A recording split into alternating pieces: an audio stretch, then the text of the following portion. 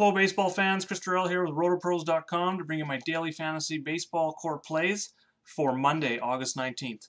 Before jumping into the slate itself, if you're not a RotoPros member yet, make sure to get over to RotoPros.com. Get your free trial today. We've got a 3-day trial for weekly memberships. We've got a 5-day trial for monthly and yearly memberships as well. And if you use promo code MLB today, you will get 50% off your first purchase after your trial is out. We cover MLB, NHL, PGA, NASCAR, NBA, pretty much all the sports. We do one-on-one coaching. That's kind of our biggest thing there in our Slack chat. Come over today, check out what we got. I'm pretty sure you're going to be happy. You're going to stick around. We've been having an excellent baseball season. We're going to close strong here, working our way into NFL season, which is only 2 weeks away. Week 3 of the preseason is this week. Probably see some starters go. We're going to have some content up for that later in the week as the games get closer. And then moving into regular season, we're going to have videos during the week too, so make sure to subscribe to our channel here and set your notifications, because we've got a lot of stuff coming down the line, including I'm going to be doing some strategy videos as well for NHL, PGA as we jump into the new season, which will be starting here in about 3 weeks, and then NASCAR, I'm going to be doing some as well as the season comes to a close, but it'll be pertinent going into next year, and then NBA as well. Just kind of some overview stuff, looking at my cheat sheet and stuff that I provide. All right, with that, let's jump into tonight's slate. So we've got 9 games. Little bit odd of a slate when you're really comparing pitching pricing between the two sites, and we'll just jump into that here right now and have a look at that. So what you'll see is a lot of good pitchers on DraftKings are priced in the elite tier, like we see Marco Gonzalez, Wade Miley, Kyle Gibson, even Trevor Bauer is up near that $12,000 range on DraftKings, which seems a little crazy. He has not been great since going over to Cincinnati. So what I'm kind of looking at is going the cheap route. It's really worked a lot lately. It allows you to get those bats. Over on FanDuel last night, yesterday's main slate, sorry, I used Pannone there, the long reliever for Toronto, and he didn't work out himself. He only put up 8 FanDuel points, but it allowed me to put together a Boston stack, Devers, Betts, Bogarts, and JD Martinez, which went off and ended up not cashing big just because of the pitching thing, but easily min cashing in all single entries and 3 max contests over there in FanDuel. So I really like the cheap pitching, get into these bats with all the offense that we've seen this season. So that's kind of where I'm going to concentrate on tonight. Kyle Gibson is my number 1 pitcher overall. I will consider him even on DraftKings as the top guy.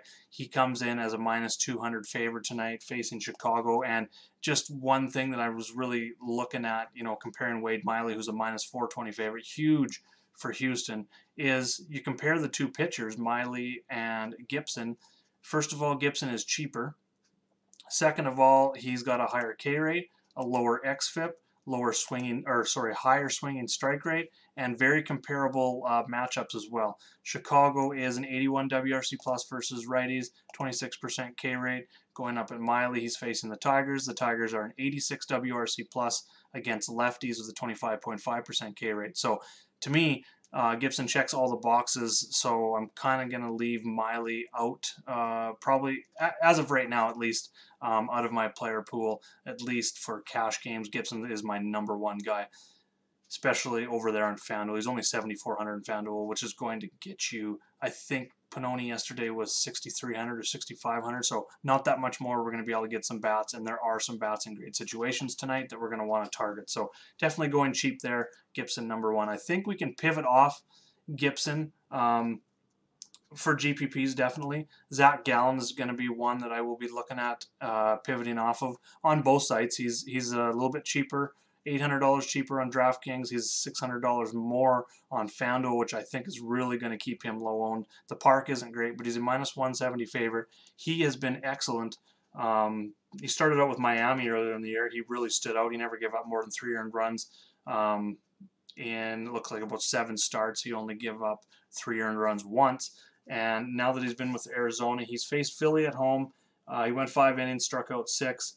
He had some trouble in Colorado. He gave up 9 hits, but only 2 earned runs. But he ended up only going 4 innings there, just because of those hits, some extended innings, and his pitch count kind of got up there. So I like going back to him tonight, facing Colorado again, but this time it's obviously going to be at home. Colorado is not nearly as good, obviously, away from Coors, so I definitely like that. And then we look at Gallen's K upside. He's got 27.4% K rate, which is second on this slate behind Trevor Bauer just by 0.2%. Almost a 13% swinging strike rate, which is really good. Obviously, there's some aggression companies running a little hot on the ERA, almost 2 runs higher with the xFIP. But again, he's got that K upside, and I think he makes. I'm not going to trust him in cash games by any means, but if we're making a GPP pivot, I love going to someone who's obviously going to be lower owned, and he's got a higher K rate than Gibson as well. Looking at the matchup, Colorado's got a higher WOBA against righties, but their WRC plus weighted runs created, which is park adjusted. That's what the plus means at the end of the WRC. There is only 84. 23% strikeout rate. They have been a lot better lately, but like I said, this is a GPP pivot. This isn't a guy that we're going to be trusting in cash. He's going to be low owned. He's got K upside. I think a lot of people with that, the high total facing Colorado who just got to him in his last start and Gibson's price, he's going to be at least half the ownership of Gibson tonight. So that's where I'm going to go with my GPP pivot off Gibson. And then a couple pitchers I'm looking at kind of in the low range more than anything is Brendan McKay. He's one pitcher who didn't get quite. I thought he would be in the 8,500 to 9,000 range on DraftKings, just the way the other pitchers were really boosted up with, relative to the slate. But he's only 7,500, so he's going to be my top starting pitcher 2 tonight. You're looking for about 15 to 16 points from him, somewhere in there. He's a minus 180 favorite, lowest total on the slate, great pitcher's park, so he's got all that going for him. He's got an xFIP that is a run lower than his ERA, so he's kind of running bad, I guess you could say, a little bit unlucky maybe on the ERA. Got some regression to the positive regression to the mean coming there. He is tied with Zach Gallen with the second highest K rate on the slate at 27.4%. 12.2% swinging strike rate backs that up. He's not walking a lot of guys, as you can see, only 6% there. He does give up fly balls, which can lead to trouble, over 40% hard contact. But his, looking at his xWOBA compared to his WOBA, it's almost 30 points lower, a little over 60 points lower on the xSlug versus the slugging percentage. So definitely okay there. Seattle's been above average versus lefties this season, 111 WRC plus, kind of a little bit scary there. But they do strike out, so that does match up with his K stuff. They're 25.5% against lefties.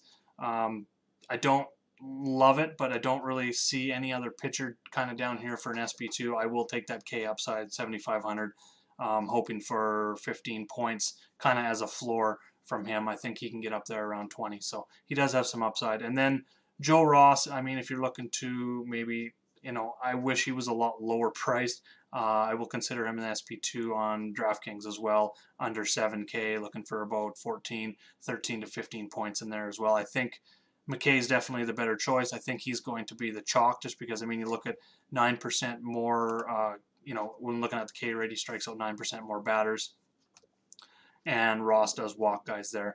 So it's more of a GPP pivot off McKay, who's probably going to be chalk on DraftKings. So that's definitely the way I'm looking at the pitching. Kyle Gibson, my top guy. I will pivot for GPPs to Zach Gallen, and then my starting pitcher 2 on DraftKings, and I will use him as GPP as well on FanDuel, Brendan McKay. I don't think he's going to be near as high owned with Kyle Gibson, $100 less there. So I think he makes a good pivot on on FanDuel as well for GPP. And then Joe Ross just kind of as a starting pitcher 2 GPP pivot on DraftKings.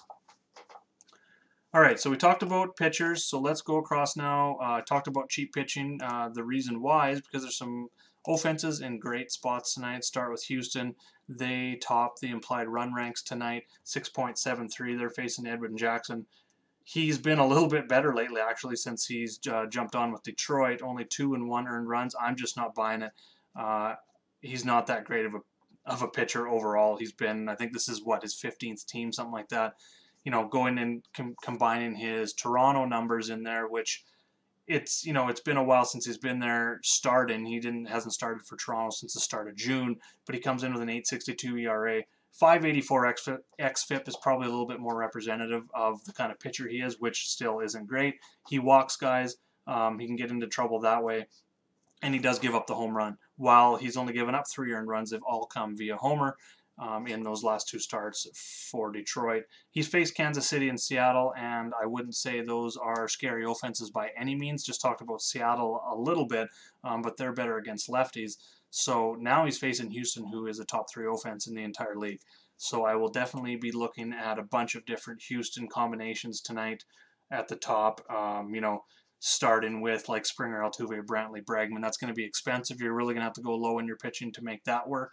But then you got Yordan Alvarez, Correa, Gurriel down there at the bottom. Even Josh Reddick, if you're looking for a punt, if you are paying up for pitching, he's going to hit down in the order. But if you want to maybe go Springer, Altuve, getting Reddick there at the bottom of the order, going 9-1-2, something like that with a wraparound, I definitely like for Houston. Second favorite offense tonight, Arizona, 5.6 runs, way better park than Houston, so I get a little bit of an upgrade there. They've only been about league average lately, but as you can see, the last 7 days they've had a boost, 122 at WRC plus, 281 ISO, so they're getting some power as well. They've actually been better on the road this season, but they're facing Chichi Gonzalez, 6.57 ERA, 5.52 xFIP, and what stands out, just like Edwin Jackson, is that whip, 1.8 whip. Walks and hits per inning pitched. Anything over like 1.2, you're giving teams a ton of opportunities to score runs. And his game logs, he's given up 5-2, 3-2, 3, and 3 earned runs in his 5 starts this season. Actually, one wasn't a start. Sorry, he kind of got out there early, but in 5 starts. So gives up the home run. He's given up 6 home runs in his last 4 starts as well. So he's got that coming for him. So definitely looking at Arizona bats. I'm hoping Ketel Marte is back in there. He was available to pinch hit on Saturday, so I would assume that they're going to get him back in the lineup today. He didn't play yesterday, so he sat out there again yesterday as well. But like Dyson Marte, Escobar Peralta is probably my favorite, 1, 2, 3, 4. I will consider Walker, who's probably going to be in the 5th spot. Jake Lamb, Nick Ahmed as well as you go down. Even Alex Avila in GPP. Down at the bottom of the lineup, he's got some power there. He's very cheap as well, so we'll be looking at that. The Twins versus Ivan Nova. We've been targeting against Nova all season. He has been like almost lights out lately. His last 5 starts, he's only given up 2 earned runs. So I think people may see that and may jump off of the Twins. Kind of lean towards Houston and Arizona tonight. So, even Washington, who I don't have highlighted on here yet, but I'll definitely be looking at Washington. So I think Minnesota comes at a little bit lower owned because of that. Nova's not, he doesn't, 5.42 Ks per 9. He's not great in that sense. He doesn't give up a ton of fly balls, though, so he hasn't been giving up home runs. Only the 2 earned runs in that time were both by, solo shots. So he's been very good, so I think people avoid him. So more of a GPP play, I guess, with Minnesota if you're loading up just because of the bats that are in great situations in other spots. I think, everyone's going to see that, and Minnesota's going to be lower owned. Jorge Lopez we're going to want to target tonight. It's too bad he's facing Baltimore. Baltimore is better against lefties. It's kind of usually where I go with them. But he's been coming out of the pen, back to Jorge Lopez, been coming out of the pen for the most part this season. He made a start in Detroit. It would have been 11 days ago. It would have been his last appearance, August 8th. And he only went in the 3rd. Only gave up 2 hits, but 4 earned runs. There were some errors in there as well. 5 runs, 4 earned, give up a home run, walk 3. He's just not a great pitcher. He's coming in, he's walking over 3.5 batters per 9. Almost at a strikeout per 9, so he does have some K upside there, but a 20% home run to fly ball rate, giving up a lot of hard contact as well. And just going and looking at his splits, he has been absolutely terrible against left-handed bats. So if you're looking at Baltimore as some cheap fill-ins, if you are going Houston 1, 2, 3, 4, you're going to need a cheap team to combine with them to make it all work. Baltimore is one of those teams I'll be looking at, like a Villar, Mancini, Santander, Nunez. Even if you want to go cheaper, Jace Peterson. Like I said, you're going to be looking at some lefties, so I definitely like Santander, Jace Peterson, DJ Stewart could be a punt in there. Chris Davis, GPP as well. And if you want to do, wraparound stack, Rio Ruiz, the bottom 3 in Baltimore's projected lineup looks like they're all going to be lefties. So get the lefties in, especially against Lopez, but Baltimore in general, I do like Trey Mancini a lot. Is probably my top bat on Baltimore. And then I'll mix in, obviously, Villar is a switch hitter. I'll get him in, hitting from the left side tonight as well. And then I mentioned Washington as well, facing Trevor Williams.